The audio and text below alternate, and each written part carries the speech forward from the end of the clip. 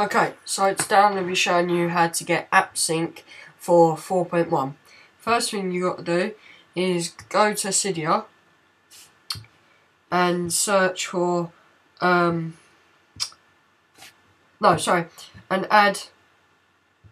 to Manage Sources, Edit, Add, and add cydia.hackulo.us. I've already got it, so don't know if... Yeah, but I've already got it, as you can see. Once you've done this, go there and just click on it. And in the right hand corner where it says Modify, there'll be a thing saying Download, like this one is. And obviously this has all the versions. And also, on this source you can get installers as well. If you download installers, it automatically installs.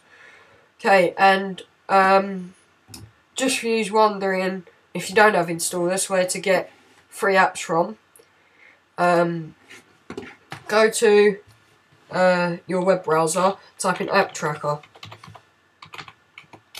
Sorry, and here's all the apps that you can download and just sync over iTunes.